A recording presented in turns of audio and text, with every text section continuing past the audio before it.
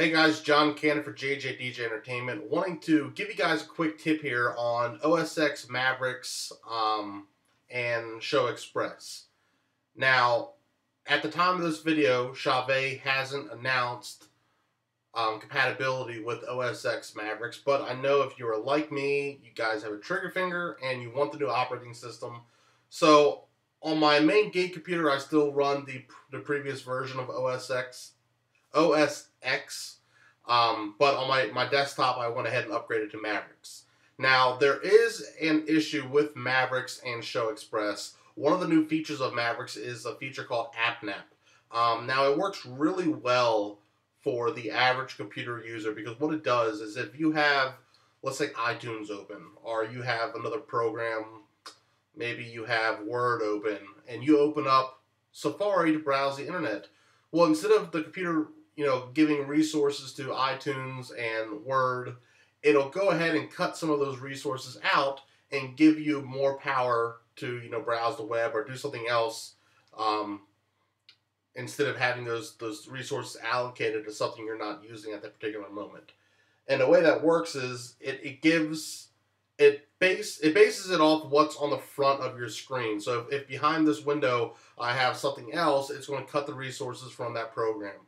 I noticed this with Final Cut Pro. I was trying to do some video editing, and when I was getting to the point of trying to upload the footage onto YouTube and Facebook, I didn't want to sit there and watch paint dry as it, rendered and uploaded everything. So I just went ahead and, set it to render, and I went to go browse on Facebook, or I went to do emails or something, and I would notice that it would constantly fail at trying to upload to YouTube.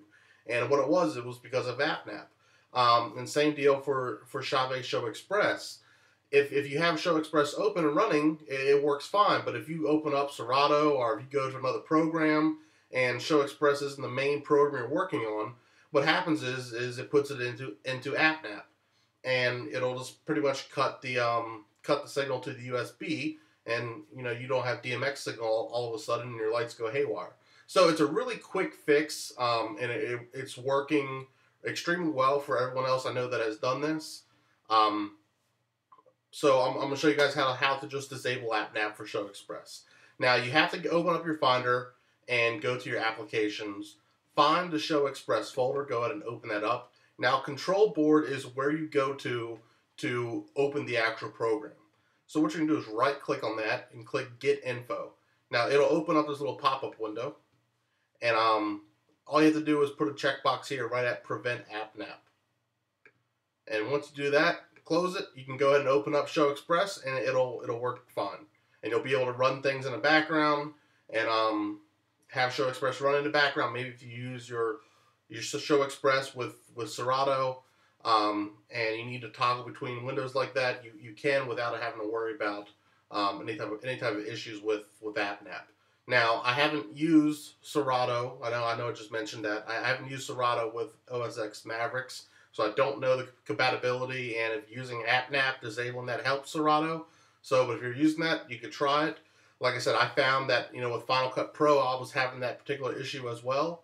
So by doing the checking off the box for AppNap, it was able to fix that for me. So if you run into any issues with your programs, them not working correctly when you're going to other windows or so forth, try disabling AppNap for them. It may help you out. So that is my tip for you guys. Hopefully it helps you and takes care of any issues you may be having with Showxpress as you have been migrating to OSX Mavericks. If you have any questions, comments, thoughts, leave them below under the YouTube video, or you can always join up on the Chauvet Showxpress and Lighting Facebook group. Just go to Facebook, do a quick search for Chauvet Showxpress and Lighting, and send a join request into the group. Do me a favor though, because it's happened before.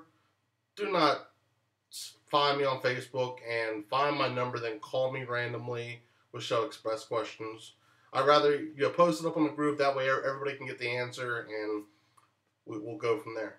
Cool. All right, guys. Practice, enjoy, make your lights blink, flash, strobe, whatever it is you guys do. See ya.